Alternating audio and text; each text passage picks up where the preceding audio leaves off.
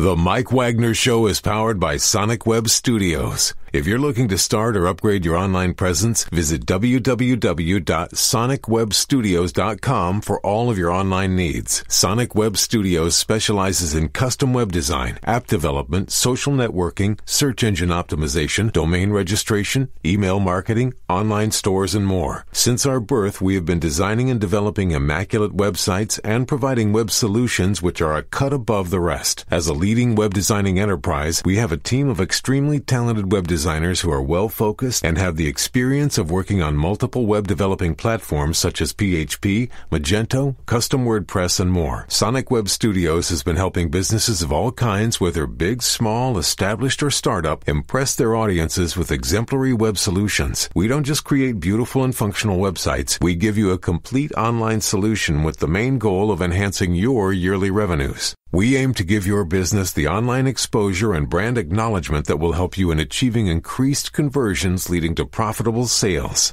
Call 1-800-303-3960 or visit us online at www.sonicwebstudios.com to get started today. Mention the Mike Wagner Show and get 20% off your project. Sonic Web Studios. Take your image to the next level. It's now time for the Mike Wagner Show, powered by Sonic Web Studios. Visit online at sonicwebstudios.com for all your needs. The Mike Wagner Show can be heard on Spreaker, Spotify, iHeartRadio, YouTube, iTunes, Anchor FM, Radio Public, and the MikeWagnerShow.com. Mike brings you great guests and interesting people from all across the globe. So sit back, relax, and enjoy another great episode of the Mike Wagner Show.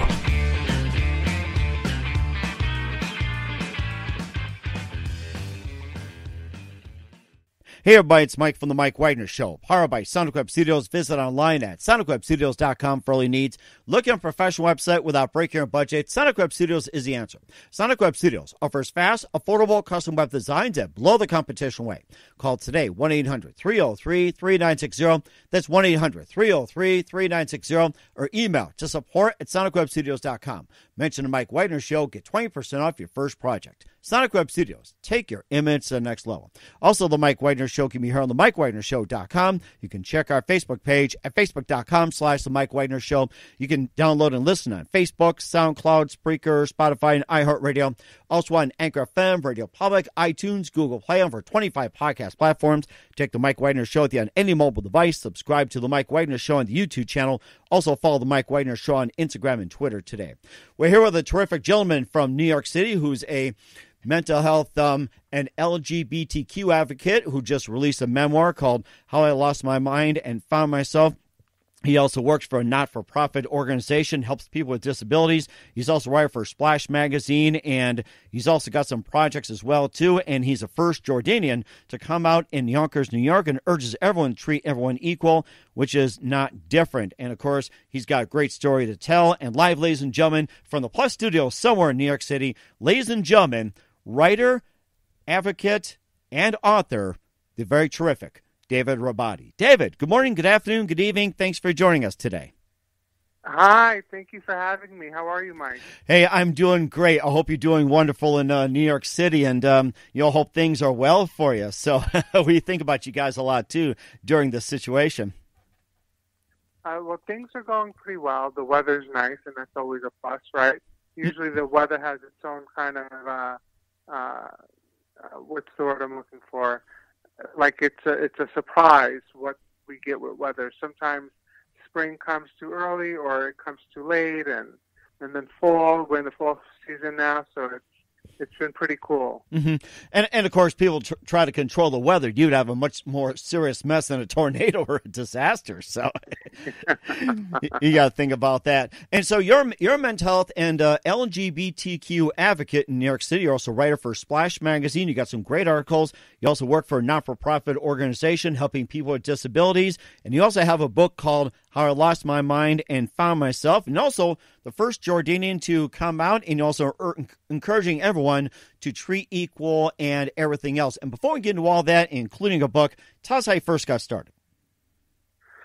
Well, I first got started when I first started writing. I actually started writing poetry in high school. And then I never thought to become a writer. And in college, I studied theater and mass communication. So I always wanted to be an actor, but I never thought that I would embark on a writing career. So when I was about 27, I got the opportunity to write for Splash Worldwide. And the editor wanted me to go to like Fashion Week or to different events around the city and write about the events. And I thought that was boring. I didn't want to write about events. I would rather want to do Q&As. So when I got to Fashion Week, I remember seeing Nigel Barker, the photographer from America's Next Top Model. Mm-hmm. So I said, hey, Nigel, do you mind if we do a Q&A for Splash Worldwide? And he's like, sure, I don't mind. So I did the interview without getting permission to know if I could just do a Q&A instead of writing about the event. So I spoke to the editor, and I said, listen, I really like the whole concept of like meeting people and interviewing them. So I'd rather do that for the magazine than just write about an event. And I was lucky enough that he was okay and he gave me that shot. And then years went by. I did it on and off because I never thought I would ever write my own memoir as well. So it's like I did it on and off. I really wanted to be in a creative outlet, and I didn't realize that writing is a creative outlet. Like it's something that I don't mean to pat myself on the shoulder, but it's something that I'm told I'm good at. And I started to feel like maybe this is something I should take more seriously. So I started realizing that, okay, the more people I interview, the more credits I'll have to my name. And then I started thinking of like my life and about being Middle Eastern and gay and how I came out and having bipolar disorder. Mm-hmm. And I thought that this is an interesting story and it needs to be told. And, I'm Middle Eastern, so it's very taboo in the Middle Eastern culture for people to identify as LGBTQ. Mm-hmm. And sadly, in the Middle East, people are often jailed or killed if they identify as LGBTQ. And I was lucky enough that I lived in America. I mean, it was a debacle of epic proportion when I came out. I came out in the middle of a psychotic episode. So when I came out to my family, 3 days later, I was diagnosed with bipolar disorder. Mm-hmm. And I went back and forth with wanting to write this memoir because I would have to really talk about intimate details of my life. And I don't know if my family is so comfortable with that because they're already, my siblings were accepting, but my parents were having an issue with it because they're old school immigrants from Jordan. Mm-hmm. And they don't really they feel like they're being viewed as bad parents that didn't know how to raise a child because I identify as LGBTQ. And I'm like, that's not true. It had nothing to do with your parenting. And it's all about being born this way. So I've had like deep discussions with them, and my mom has come to terms and has said, you've convinced me, I accept you, but I can't go against what your dad says. And my dad has been like, if you ever marry a man, I want nothing to do with you. And I'm like, well, I want nothing to do with you now. But that's not the case. We're in each other's lives, and I just understand it's something that, he's not very comfortable with, and I respect that. Mm-hmm. And I'm fortunate enough, like a lot of people I know when I was younger, a lot of people, which made me be very fearful about coming out, is I heard a lot of sad stories of people that came out and being kicked out of their homes and ostracized. And I felt like, wow, like what would happen to me? And that left me in fear for a long time. I was 30 when I came out, so it was a long time coming. But I'm happy I did it, and now I go around sharing my story, and it's about equality and not to view people with mental illness any differently or people that are LGBTQ. It's not a disease. It's you're born this way. It's how you identify. Mm-hmm. And what was that one precise moment that influenced you into writing the memoir? So what was that one precise moment that says, this is I'm going to write about it? You know what it was is when I had my psychotic episode, I walked on to the Cross County Parkway in Westchester. And I was walking on the parkway to make a statement for gay Arabs. So I got stopped by police officers, and then they were like, you can't just walk on the highway. I said, well, I'm walking. and they like manhandled me, put me in handcuffs, put me in the backseat of the car, and drove me to the psych ward. Mm-hmm. And I was on Channel 12 News. And when I got out of the hospital and when the chemical imbalance balanced out in my head, I realized what a mockery I made of myself. Like, it was just like so embarrassing. Like, I was on the news and they're saying deranged man walking Parkway. So I felt like all these rumors started happening. Like, people were like, oh, he had a boyfriend and he left him and he's trying to kill himself. And I'm like, that's so far from the truth. And I was never trying to kill myself. I was trying to be an example and make a statement and fight for gay Arabs to be able to be true to themselves and not have to live in fear. Mm-hmm. And I felt like I needed to write this because I wanted to share the truth. All these people were going around, like, there's a big Arab community in Yonkers, and they were just having a whole song and dance with what happened to me. And sadly, a lot of people, I guess, got off by me suffering in such a way. Mm-hmm. Like, they just, it was sad, but some people reached out and, were concerned and were like, we hope you're okay. And, we understand and we stand by you. And that was very nice to know that some people stood by me and were supportive of me being Middle Eastern and gay and also having bipolar disorder. So I wanted to get my story out there, and I wanted the truth to be out, and that was what motivated me to write the memoir.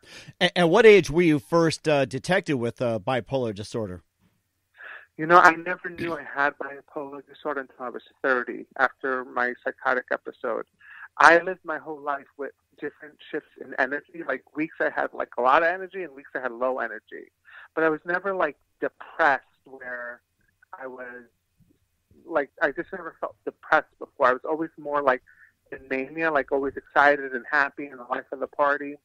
And I thought everyone felt this way. I didn't know it was a mood disorder that I had. And what worsened my condition is the doctor I went to a doctor, I wanted to lose 10 pounds. So the doctor's like, here's Adderall. He gives me Adderall, and I don't know that Adderall is a psych medicine for people with ADHD. I thought it was just an appetite suppressant. So I didn't look at the side effects. I'm just taking it, and I'm like taking it a couple of days, and I'm on and off, and you're not supposed to really do that with Adderall. And then I would have a drink sometimes when I would go to the bar, and that would make me feel like Superman. I'm like, why am I feeling like Superman? Like, what's going on? I didn't realize like the medicine I was taking with the alcohol was causing this. So it started to worsen my condition. And then it brought on a full-blown psychotic episode. And then, so when I came out to my family in the middle of my psychotic episode, 3 days later at the hospital, they diagnosed me with bipolar disorder. Mm-hmm. Oh, okay. And also, I was going to ask you as well, too, that you're talking about with being the Arab community in Yonkers and also being LGBTQ and everything else. What percentage of Arabs in Yonkers are of LGBTQ? Like in New York, America, or say out in the Middle East, or Jordan? I'm not the exact percentage, but I do know a lot of people that have confided in me and told me that they're LGBTQ, but they're too scared to come out because of the stigma and because of being disowned and disappointing their family. So sadly, a lot of people, especially the ones in Yonkers, I know 6 people, and they're all living in disguise. Like, they don't ever plan to come out because they have too much fear. Mm-hmm. So I felt like, someone needs to be an example. Someone has to see somebody come out and live their life and be productive and being a part of society, and they need to see that. And I felt like I would take that on because I felt ready for the challenge. And I don't want to live. It's very sad to live a life that's not your truth. Mm-hmm. And I was left with a choice: live to be myself or die as someone else. And I chose to live to be myself. Mm-hmm. And how do you encourage people to be accepting, coming out, and what are some methods, what are some ways, and what you say, and what are some of the things you say and do, and encourage everyone in LGBTQ to be authentic, accepting, and everything else. It's what you're looking for. Well, since I talk about being LGBTQ and also having mental illness, I speak for NAMI, the National Alliance for Mental Health. So I go around to different universities and organizations and hospitals, and I share my story with mental health and being Middle Eastern and gay. And I share my story to shed light on people that don't have to feel alone and know that there are other people out there that have gone through what they're going through and they don't need to feel shame. And like, for example, I have bipolar disorder, right? And that there's a big stigma, and people feel very shameful and that they have to take medicine. And I tell them, a diabetic has a sugar disorder, like their sugar's up or low, and they take insulin to stabilize it and balance it out. They're not ashamed for, having this illness and taking medication for it. So why should we feel ashamed for taking medicine for a no-fault illness? It's not like we did something. It's something we're born with. We didn't do something to, get this bipolar disorder. It's just in our DNA. And I tell them that there's a life that's out there and that you can be productive. I've had 3 different psychotic episodes within 11 years. Wow. And they all happened without me taking my medication that I'm supposed to be on. So I learned the hard way I can't live a productive life without medication. And I didn't want to feel shameful for taking medication. I didn't want to feel shame about trying to get a job at an employer and hiding, because people were telling me, no one needs to know you're bipolar. It's not anyone's business. Don't let your job know. Don't let this person know. And that would anger me, because I would be like, why? Why do I have to hide that? It's something I deal with. And I would rather, like, if somebody faints at work because they're diabetic, their sugar went up or went down too low, wouldn't it be beneficial that they tell their job that they're diabetic so they know what to do just in case they're in that scenario? So I think that if I'm in, like, a depressed episode or if I'm in mania, I think it's something for the people I work with to catch on and to know that, okay, maybe he needs to go see someone or see his doctor or call his family. You get what I mean? Like, I think we need to be more open about it and not feel that shame. Mm-hmm. And with being a part of the LGBT community, I tell people that there's no fear in living your truth. And when you live your truth, you find happiness. A lot of people on this search for happiness, like everyone thinks, I'll get a nice car, that makes me happy. And that's not true. They're like, I have this perfect career that makes me happy. And then they're still not satisfied. And then they're like, oh, I met the love of my life, but then it turns sour because they're looking for outside components to make them happy rather than going from what's within. Mm-hmm. And it was, I believe it was Robert, is it Robert? He's a big motivational speaker. Tim Roberts or Robert, I can't remember his name, but he gave a bit of advice, and he said, the one thing that will make you happy, other than anything else that you think, like the car, the house, the this, the that, is helping other people. Helping other people will bring joy into your life. And that rang true because I feel like when I go around, especially with like the college students, and they want to speak to me privately because they're not comfortable to share in a room with other people things that they're experiencing. And it brings joy to me to help people. Mm-hmm. And I just feel like that's such a wonderful thing that I want other people to know that their truth is their truth, and they should be who they are, and they're meant to shine. Mm-hmm. And do you think your book, How I Lost My Mind and Found Myself, is actually bringing more and more people out right away? Is it you feel it's coming like everybody's jumping out, or is it like a slow process where one at a time? And how do you think the book is going to come like very quick, or is it just like a really slow process? I think it's probably a little bit of both. I've had people that I had no idea, like there are people that on my social media that I knew from childhood but haven't heard from them in years, that were like writing me and telling me, I got your book, I read the story, it was so amazing, and they can't believe I went through this, and they're so happy for me, and I gave them inspiration and encouragement. And I was like, wow, that's really, like I had to take a step back, because that's like, it's amazing to know that I wrote something in hopes to make a change, and it's actually happening. Mm-hmm. Like, people are confiding in me and telling me that, they couldn't put the book down, and they want to now.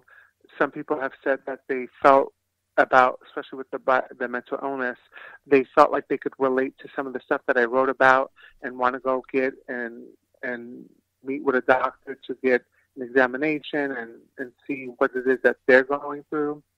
Because I believe it's one out of every 5 Americans have a mental illness, and people with mental illness are 10 times more likely to be a victim. Mm-hmm. And the media has such a way of portraying people with mental illness as, like, I guess, violent, and that's far from the truth. Like, I'm not a violent person. I have bipolar disorder, and it's just a mood disorder that makes you either happy or depressed. And even in my manic state and even in my depressed state, I was never violent with anyone. Mm-hmm. So it's a misconception, and everyone's different, and that's the thing. Like, two people could have the same illness, but have different characteristics of how they are, and the way they deal and the way they cope. Mm-hmm. And I know that, like, I give some tips in regards to, like, depression. So I feel like, there are times I have depression, and sometimes it's so hard to get out of bed. It's like a fight. But then I know that I need to change my surroundings, because I can't change my mood, but I can change my action. So I will call, like, a friend that's really funny and talk to him on the phone, and I find myself laughing at his funny stories.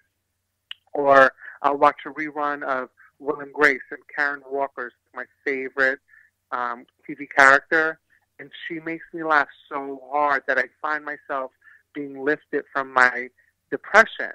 So it's like little things like that, or like going to the gym, or calling a friend and just, going to walk around the track. Like, doing something, physically changing your environment, and rather than stay in bed and wallow in your sorrow, because that just makes things worse.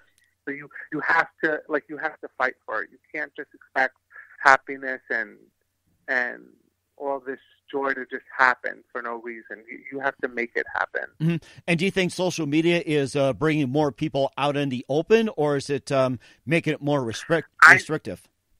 I think it's making more people be out in the open, but it's kind of scary, because a lot of people feel they can just say whatever they want and have no kind of regard towards other people's feelings, or they think they can just dismiss anyone that's expressing themselves.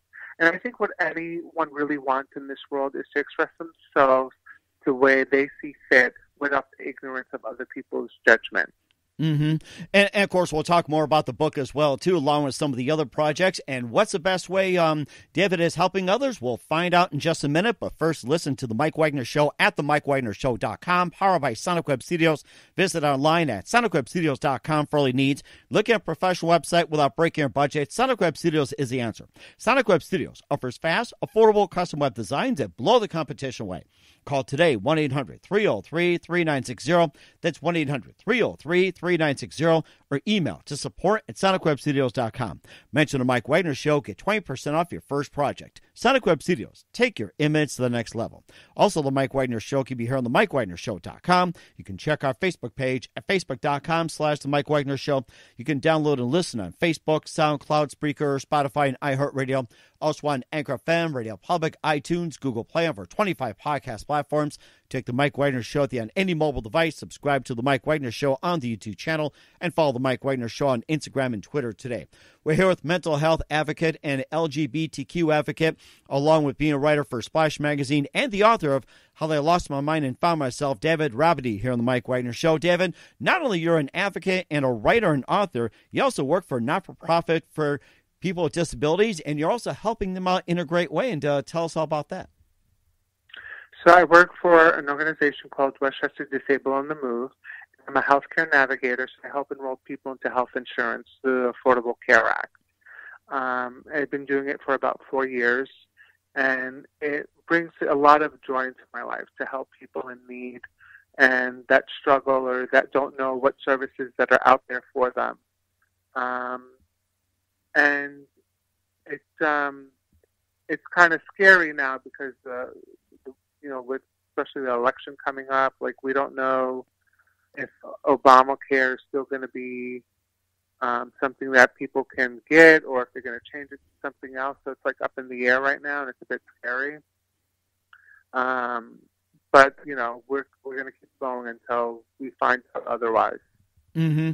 And of course, there's other opportunities too that not just giving them health care, but you're also giving them encouragement as well too. That I guess with just all kinds of disabilities. And what are some of the ways you also help out others? Besides going to the hospitals, speaking, and everything. There's when I go around to the different hospitals and like the universities, like I always talk about what my journey has been and how giving back really is something that brings me a lot of joy. And I help at the Westchester Disabled on the Move. When we have consumers, we also let them know about like SNAP benefits, HEAP benefits, cash benefits. So there's also other components that we can help them with. And it's also an independent living center. So they don't promise housing, but they help look for housing and help find vouchers for it. Mm-hmm. And any plans on taking your case to a federal level and make it, give it more attention, more notice, or, say like, I'm trying to think of the word or the expression, like say with put to the forefront and making like more awareness, more funding and everything. Any plans on taking with your situation to a federal level? You know what? I put the book out there, and I'm going around doing marketing for it, and I have wherever it takes me. But I have to just see where the opportunities lie, and then take it from there. Mm-hmm. Okay, and how about the book? Is that being marketed in Jordan as well too, in the Middle East? And if so, what feedback are you getting? The publisher said first we'll publish in the United States and see how it does, and then decide if we're going to publish, because they have a publishing house in Dubai. So it would probably be the first book that's published about people that are LGBTQ. Because in the Middle East, it's like it's against the law there. So they're not like, they don't really promote it. But interestingly enough, I went to visit Jordan 4 years ago for my brother's wedding, and my sister-in-law, my brother's wife, her brothers, I think, could tell or caught on that I was gay. So they took me to an underground gay bar. So when we walked in, it was a bookstore. And I'm like, oh, this is cool. And then you walk upstairs, and then up the stairs is a bar. And they're like, David, the guy here likes guys. And he has this place for people that are like him. And I was so nervous, I still couldn't tell them. Because I'm still in the Middle East, and I'm nervous. I'm like, people get jailed here for it. Like, I wasn't going to say anything. But it was interesting that happens. Like, even though it's against the law, they still find a way to support each other and be around each other because of this guy. Wow. Yeah, it was amazing. So then, and the funny thing is my brother was like, please don't tell my wife you're gay until we come back to New York, because he met her in Jordan, and he thought, like, how we thought Jordanian people were like, oh my God, gay is the devil. And so when she came back to New York, I was like, listen, I'm gay. She's like, okay. So I was like, really? She's like, yeah, live your life. She goes, I found my man, you got to find yours. It was so funny. She was just like, we were so taken back at how open-minded she was. That is amazing. And of course, it all came from a bookstore and a bar at the same time. And too bad they didn't serve coffee over there, too. I think you just mixed coffee together. I think you would have had a hit in Jordan. My goodness. I think that's a great one for you. Start a bookstore, start a bar, have a little coffee shop, and you can just help people in New York as well. I think that's a great idea, and we'll talk about your upcoming plans as well too. First, listen to the Mike Wagner Show at the MikeWagnerShow.com, powered by Sonic Web Studios. Visit online at SonicWebStudios.com for all your needs. Look at a professional website without breaking your budget. Sonic Web Studios is the answer. Sonic Web Studios offers fast, affordable custom web designs at below the competition rate. Call today 1-800-303-3960. That's 1-800-303-3960, or email to support@SonicWebStudios.com. Mention the Mike Wagner Show. Get 20% off your first project. Sonic Web Studios. Take your image to the next level. Also, the Mike Wagner Show can be heard on the MikeWagnerShow.com. You can check our Facebook page at Facebook.com/The Mike Wagner Show. You can download and listen on Facebook, SoundCloud, Spreaker, Spotify, and iHeartRadio. Also on Anchor FM, Radio Public, iTunes, Google Play, along with Amazon, Audible, and more. Take the Mike Wagner Show with you on any mobile device. Subscribe to the Mike Wagner Show on the YouTube channel, and follow the Mike Wagner Show on Instagram and Twitter today.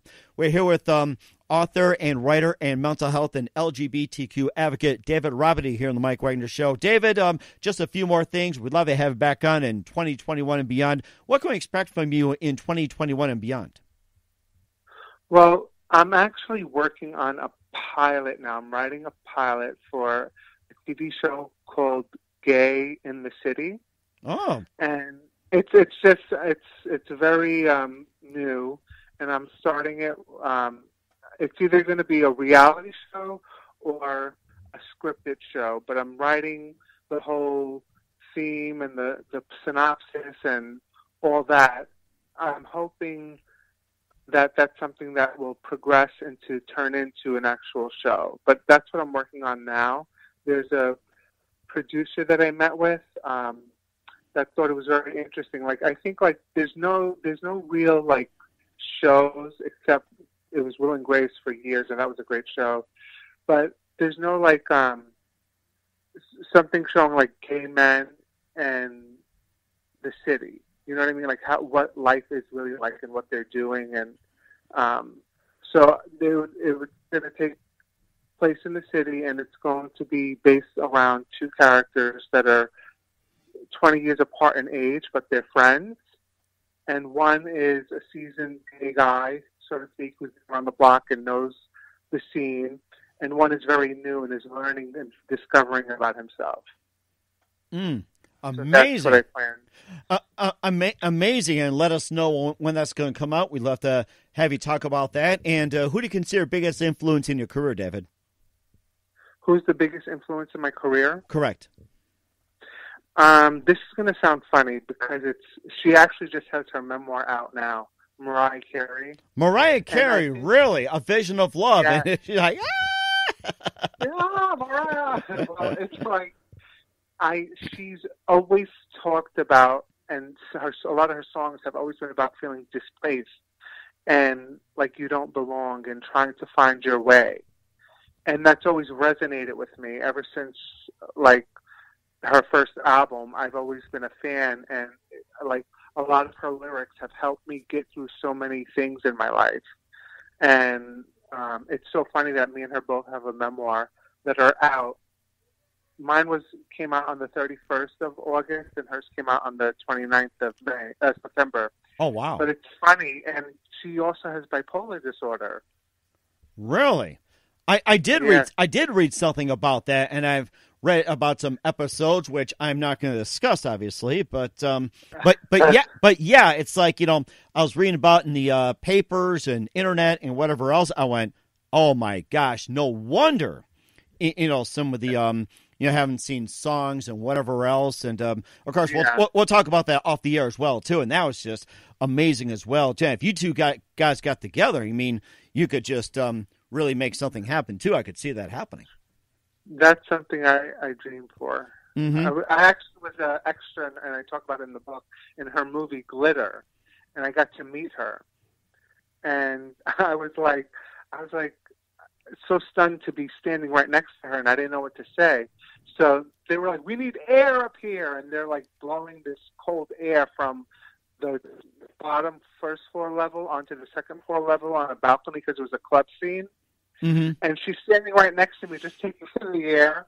And I'm like, air for Mariah. And I'm like, I'm such an idiot. Why did I say that? We need air. We need air for my hair. Come on now. And then I was like, wow, you're so beautiful. And she was like, thank you. I said, I just want you to know your music has really helped me get through some moments that were difficult for me in my life. And she was, thank you. And she was, I'm glad my music helped you. You're a handsome guy. You'll be fine. So I was like, at least, I had some kind of dialogue with her. Mm-hmm. But she's a big fan. I'm a big fan of her. That is amazing. And what's the best advice you can give to anybody at this point? I think the best advice I can give to everyone is living your truth will bring you so much inner happiness, and doing things that matter and not be kind of don't get lost in the things that are sugar coated. Like get and embody yourself with the truth and who you are and what you have to offer, rather than thinking you need to be, like, a lot of people feel like I need to be a doctor, or I need to be a lawyer, or I need to be an A-list actor to feel validated, and that's so not true. And I meet a lot of people that are always on this quest of finding ways to validate themselves when they just simply need to accept themselves. Mm-hmm. And that's who they are. And that's a very good point. Once again, author, writer, and mental health and LGBTQ advocate, David Rabadi of the book, How I Lost My Mind and Found Myself on the Mike Wagner Show. And a very big thank you for your time, David. You've been absolutely fantastic, very encouraging. Looking forward to having you again soon. And once again, tell us about your upcoming projects. What's your website? How do people contact you? Where can people purchase or check out your book? So my website is www.david, D-A-V-I-D, Rabadi, R-A, B for boy, A for apple, D for David, I for ice.com. And there are links there to Amazon and Barnes & Noble where you can get a copy of my book. That is fantastic. Once again, David, a very big thank you for your time. You've been absolutely fantastic. Looking forward to having you again soon. Do us a favor, keep us up to date. Love you back on in 2021 beyond, and keep in touch, and maybe have a little coffee in a bookstore or something. Oh, thank you so much. This has been great. I really enjoyed your company. The Mike Wagner Show is powered by Sonic Web Studios. If you're looking to start or upgrade your online presence, visit www.sonicwebstudios.com for all of your online needs. Sonic Web Studios specializes in custom web design, app development, social networking, search engine optimization, domain registration, email marketing, online stores, and more. Since our birth, we have been designing and developing immaculate websites and providing web solutions which are a cut above the rest. As a leading web designing enterprise, we have a team of extremely talented web designers who are well-focused and have the experience of working on multiple web developing platforms such as PHP, Magento, Custom WordPress, and more. Sonic Web Studios has been helping businesses of all kinds, whether big, small, established, or startup, impress their audiences with exemplary web solutions. We don't just create beautiful and functional websites. We give you a complete online solution with the main goal of enhancing your yearly revenues. We aim to give your business the online exposure and brand acknowledgement that will help you in achieving increased conversions leading to profitable sales. Call 1-800-303-3960 or visit us online at www.sonicwebstudios.com to get started today. Mention the Mike Wagner Show and get 20% off your project. Sonic Web Studios. Take your image to the next level. Thanks for listening to the Mike Wagner Show, powered by Sonic Web Studios. Visit online at sonicwebstudios.com for all your needs. The Mike Wagner Show can be heard on Spreaker, Spotify, iHeartRadio, iTunes, YouTube, Anchor FM, Radio Public, and themikewagnershow.com. Please support our program with your donations at themikewagnershow.com. Join us again next time for another great episode of The Mike Wagner Show.